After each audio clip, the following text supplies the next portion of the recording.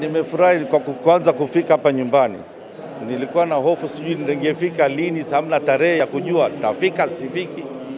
Nilikuwa sijui. Lakini baada ya kupata hiyo ndege, mzee wetu Rais ametufanyia, tumepata hiyo ndege, tumefurahi. Tumeshukuru sana sana. Ulikuwa unawasiliana na familia ya nyumbani? Kila siku. Walikuwa kwenye hali gani?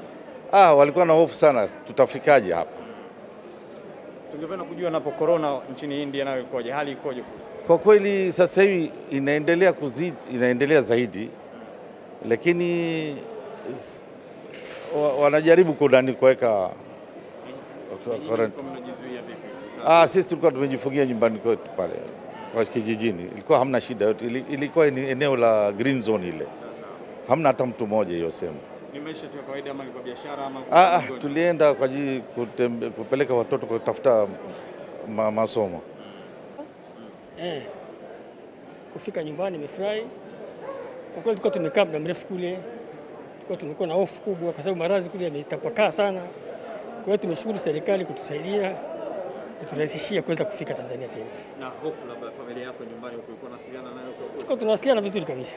Ulikuwa na hofu? Tulikuwa tuna hofu ndio. Tulikuwa tunatamani hiyo kukaa nao karibu kwa ajili ya kusaidiana kujilinda na maradhi haya. Ndio. Imani tunayo maradhi lakini huko pia yapo. Je, hali ya huko ikoje, maisha ya kule na mlikuwa mnaishi? Maisha huko India ni magumu sana kwa kweli. Maradhi yametapakaa sana kule. Idadi inaongezeka kila siku ndio kwa Mwenyezi Mungu.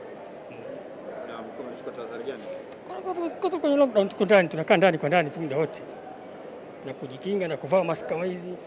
Basi. Unaitwa nani samani? Naitwa Eric Agustino Mtei. Asante sana. Wasiwasi wa familia nyumbani huku Tanzania na wewe uko kule kuhusiana na hii corona? Tunakuwa na wasiwasi kabisa. Tunakuwa na wasiwasi hata kule corona ipo. Sio kwamba na kwenye haipo. Kule ndio tunajifungia ndani, hatutoki kabisa. Hatutoki na kule wako very strict. Hatutoki kabisa kule.